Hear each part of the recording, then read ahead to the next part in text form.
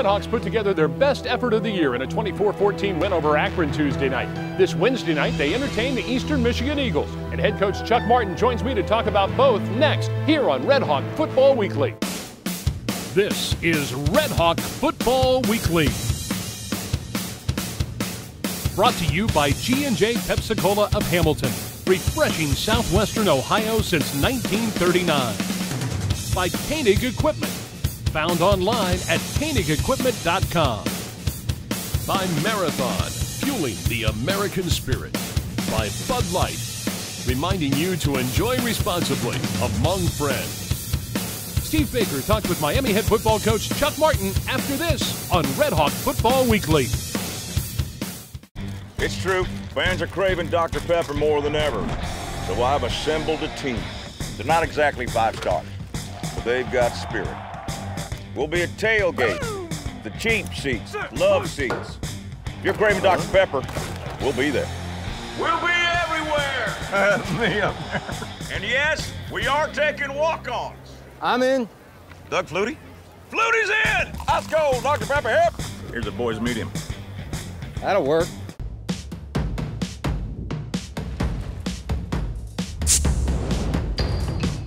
Ever wonder what's in a beer?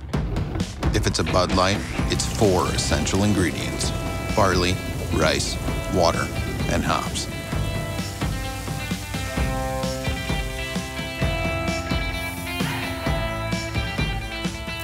Here's to the beer you can always count on, brewed to be America's favorite light lager. Hello again, everyone, and welcome into RedHawk Football Weekly. I'm Steve Baker, the voice of the RedHawks. Miami with a big victory on Tuesday night over co-leader at the time, Akron. 24-14 was the final score. Joining us once again is the head coach of the Miami RedHawks, Chuck Martin. And Coach, really, we talked the other night, a complete game for this team and a great victory. Yeah, it was our most complete effort of the year by far. Really solid on special teams. Kobe Burson, Brady had big plays on special teams, creating field position. Jalen Bester, big return.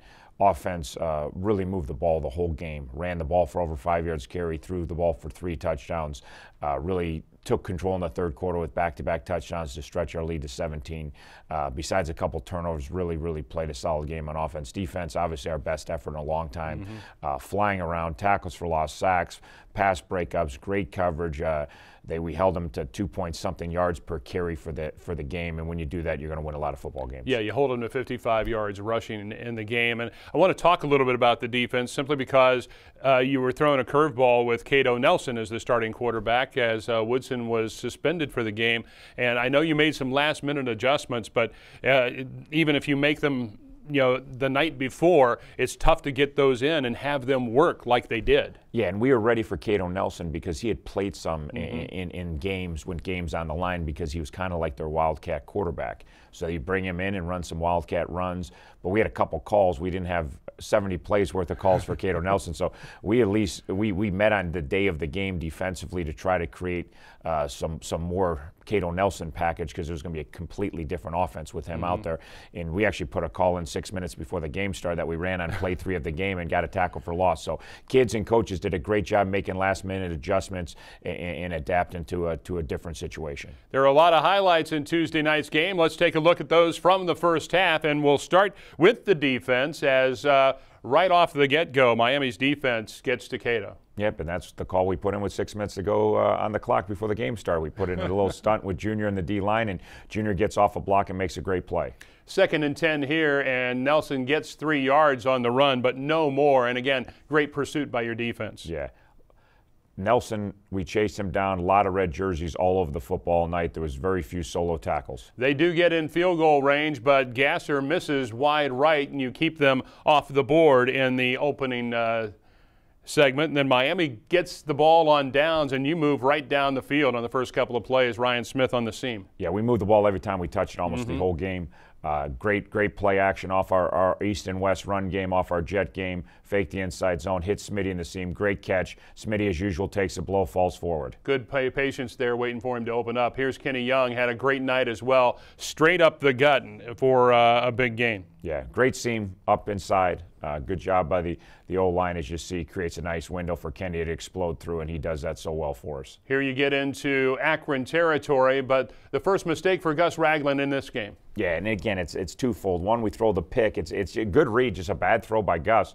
And then they return it 41 yards and create up really their only touchdown till the fourth quarter was created. Great hustle by Murphy on this play, hawking him down. And this is the touchdown. 35 yards is a short way to go, and Cato Nelson takes it in from 7 yards out, and it's 7-0 Akron. But the Miami offense, again, who had just moved the ball well, responds quickly. Here's Kenny Young for 10 yards. Again, great job up front.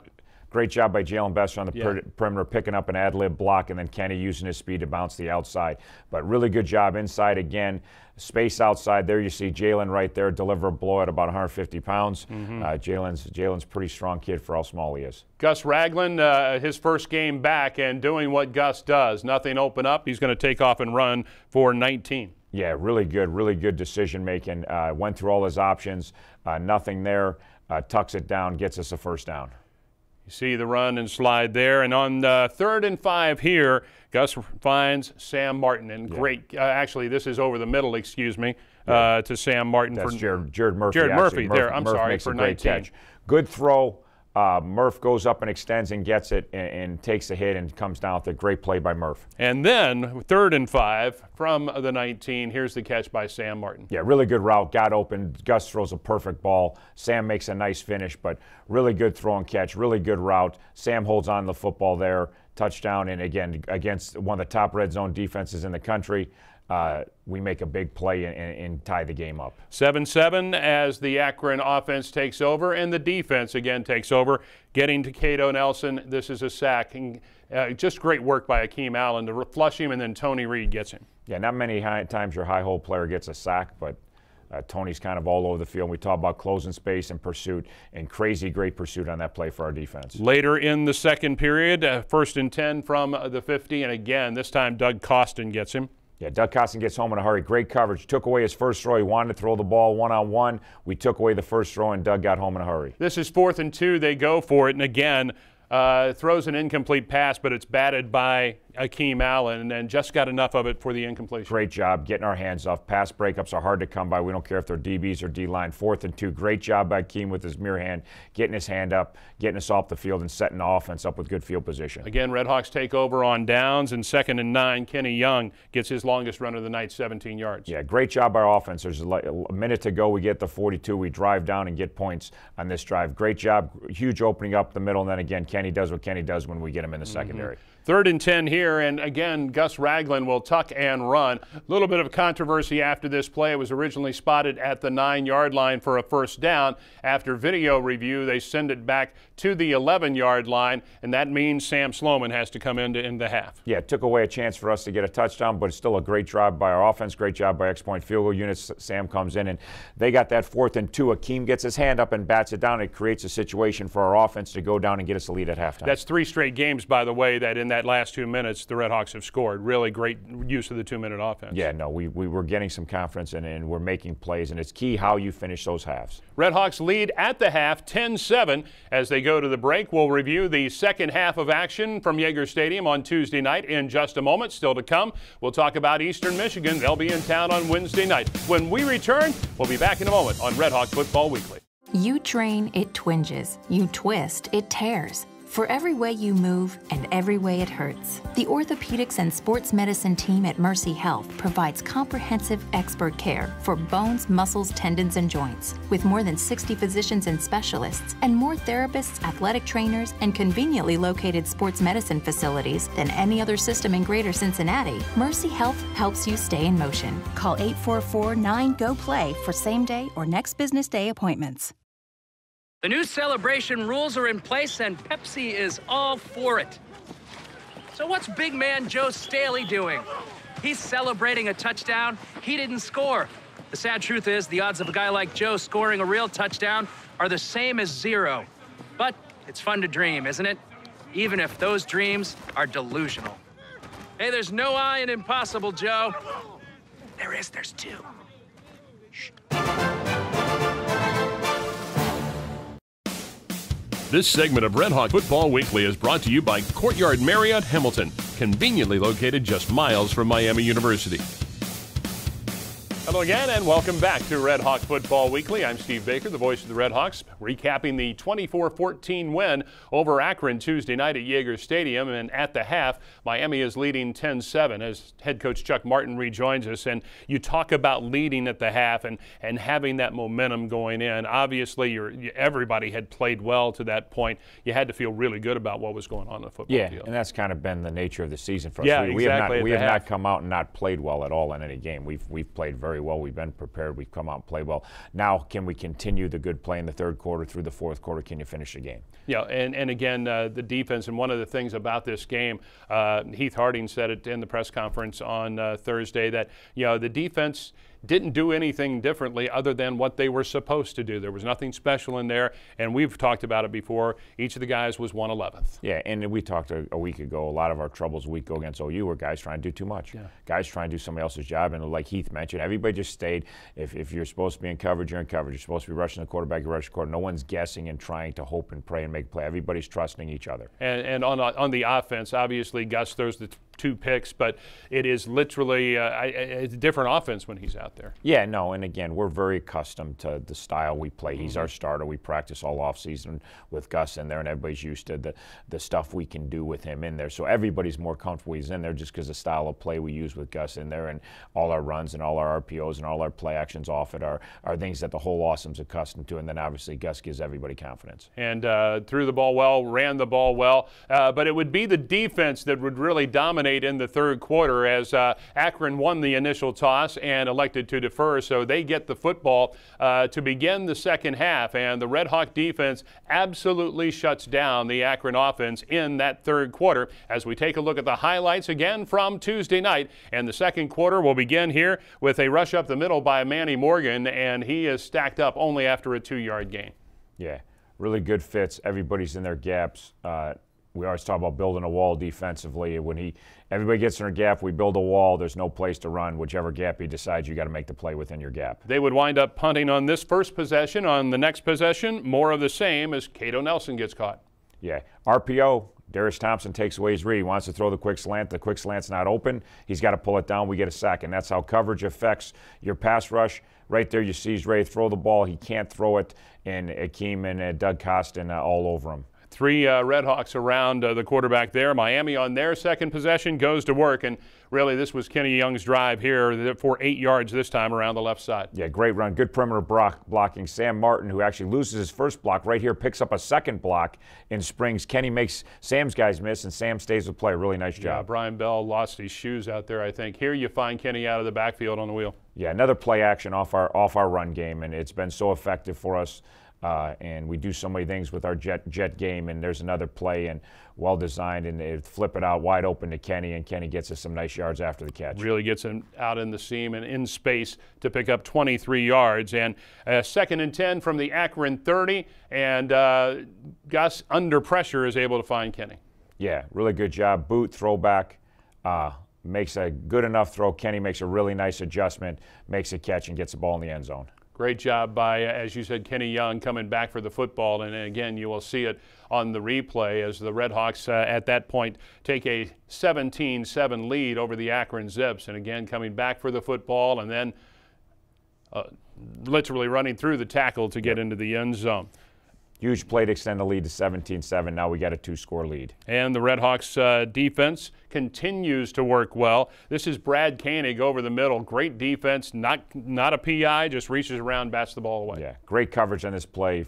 You saw our copy of it. You got 5 guys in man coverage, and there's no error. Every receiver looked just like that one. 3rd and 7 here, and again, Cato Nelson saw a lot of the field turf at Yager. He'll see it again here. Yeah, great blitz by Koenig.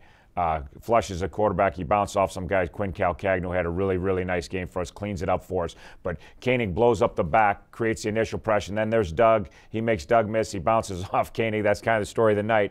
3rd guy in got the sack. So we did a great job of pursuing a really, really athletic quarterback. Up until this point, 3:44 to go in the third quarter, they had done a great job on James Gardner, but his first catch is a signature James Gardner catch. Yeah, really good throw and catch. Gus getting the ball up and where James can go get it. Big play, big chunk play to move the ball down the field. And he got both feet inbounds here and gets the grab for a big gain for the Miami RedHawks, 20-yard pickup. And then a few plays later, Gus finds him again in the end zone. Great move off the line. James got pretty much clear, and Gus puts it on him. Awesome job. Great route by James, you see right here. Guy's been playing him outside the whole game. James beats him up inside. Explosive, makes a big play. Awesome job. 24-7 is the score here. Akron would score a touchdown on their next drive as you take the look at the catch by James Gardner once again, and made it 24-14. Just over 13 minutes to go. From that point, Miami's ground game would grind off time off the clock, and the RedHawk defense continued to do what they'd done all game long. Yeah, harass the quarterback. Great coverage. Give us time. But you see, again, Quinn's first, doesn't get home. Akeem's second, doesn't get home. Junior's third. And we finally wrestle on the ground with Doug, and now Quinn's help again. So the story of the night is pursuing that quarterback, getting a great rush and pursuing that quarterback. And this will be the final sack of the game. 1st and 10 from the 37, and Doug Costin. Yeah, Doug Costin, great job winning on beating their left tackle. Some help from Junior pushing up inside. Great job by the guys up front. Great job by the guys in the back end all night. Very difficult guy to play. And we did a great job harassing him the whole evening. Absolutely, and you had mentioned great job by the line, and this was the first game in a while I can remember really getting a push up front and really putting pressure on the quarterback. Yeah, pretty much every week we talk about our lack of pass rush. Right. It's been a problem. The third downs have been a problem. No pass rush, and now and we rushed 5 some, but we got home with 4 a ton. And Akeem and Trawick and Costin and Quinn Calcagno really did a tremendous job of being relentless the whole evening, every snap, and really harassing him and not giving him much time to throw the football. And a little wrinkle, you brought Junior up and you brought Brad up, Koenig up sometimes. Yeah, and we always bring our Mike and our Will some, but we brought it probably with a little more frequency just because we felt like as athletic as he was, we wanted a 5th rusher. It wasn't really the plan with Woodson, more the drop back guy, but when you have an athletic quarterback, you just felt like a 5th guy in there would be beneficial just to be chasing him around, and it worked out well for us. 24-14 was the final. Miami gets the victory, and with that victory keeps their bowl eligibility hopes alive.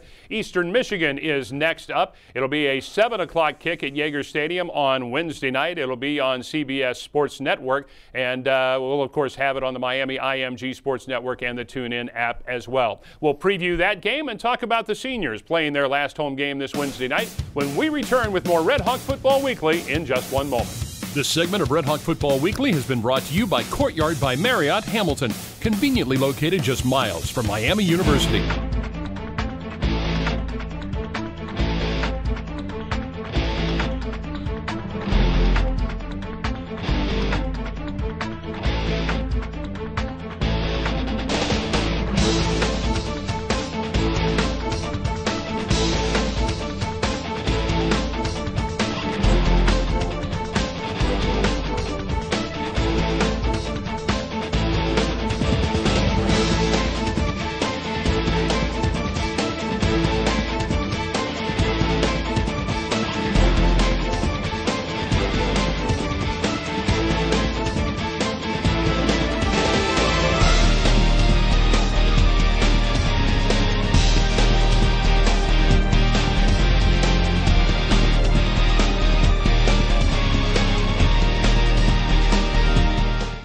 It's true, fans are craving Dr. Pepper more than ever. So I've assembled a team. They're not exactly 5 stars, but they've got spirit.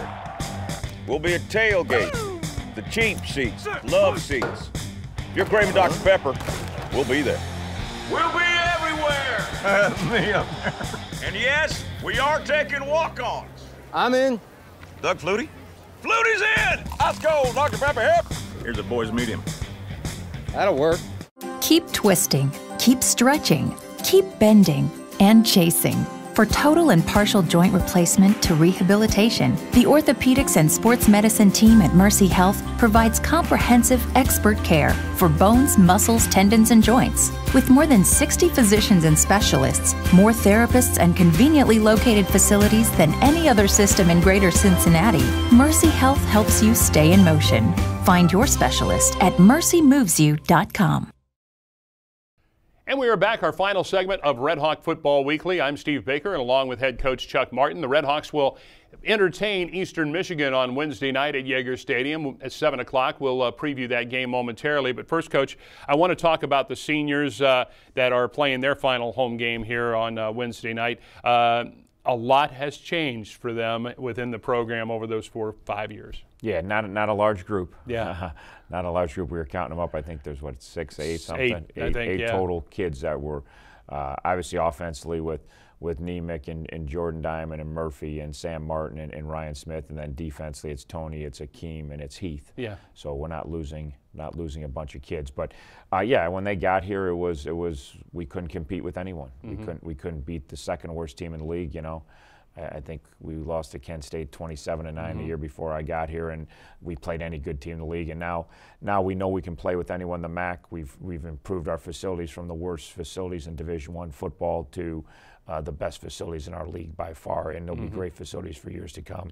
And we're a very competitive, talented football team, and we're still young. We got next year will be our first year where we're going to be talking about 20-some seniors, and you have your first go-round of a normal senior class. So very proud of those kids, what they've been through, and how they've helped build this program up to where we're a very, very competitive MAC team, and we can play with anybody in this league. And you're talking about the next class, and that is something new this year. We usually do the NLI show in February. That's moved up. You get an early signing period on December 20th, and that's right around the corner. Yeah, no, it's right around the corner. I mean, we're all getting used to that. But it's exciting. It's a smaller class because we don't have many seniors. But it's as talented a class we've ever had. The new facilities make a huge difference. This is really the first class that was recruited with the new APC. And also coming off a conference championship a year ago, so a different level of recruit. So we've built this thing. We've got a lot better, but there's a couple more rungs to go, and as we continue to improve and continue to recruit to the new facilities, we're going to get better and better players in here. And again, look forward to that on December 20th. We'll have the announcement of the NLIs and do our NLI show then. Let's talk about the Eagles. Eastern Michigan comes in here 3-7. This team could easily be, I don't know, 8-2 at this point of the season? Yeah, they've got 7 losses we talked about earlier. Double overtime loss to OU. Everybody knows how good a football team the MAC OU has this year. 5-point loss to Toledo. Overtime loss to Northern Illinois. Overtime loss to Western Michigan. Lost by a touchdown last night, and they turned the ball over 5 times. Lost to Army by 1. Lost to Kentucky by 4. So they're not unlike us. They had a really kind of come out of nowhere year last year, much like Miami did, and really jump on the scene and become a really good MAC team.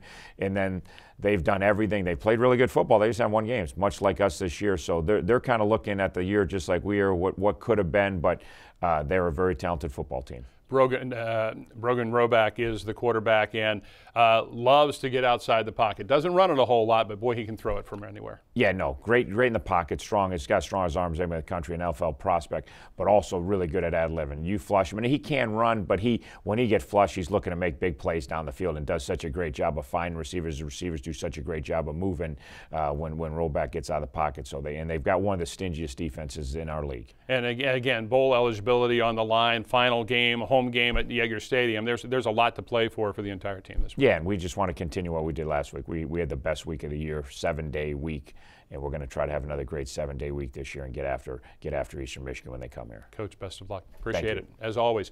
Head coach Chuck Martin in RedHawk Football Weekly. Again, if you just are tuning in, it is 7 o'clock on Wednesday night. That just announced on Thursday. It'll be on CBS Sports Network. And we'll also have it for you. Myself, Terry Bridge, Randy Hollowell will be on the air at 6 o'clock with the Knowles of Oxford Tailgate Show on your TuneIn app and also on the Miami IMG Sports Network. That'll do it from Oxford. We appreciate you tuning in for another RedHawk Football Weekly. This has been RedHawk Football Weekly, brought to you by G&J Pepsi-Cola of Hamilton, refreshing southwestern Ohio since 1939. By Koenig Equipment, found online at KoenigEquipment.com. By Marathon, fueling the American spirit. By Bud Light, reminding you to enjoy responsibly among friends.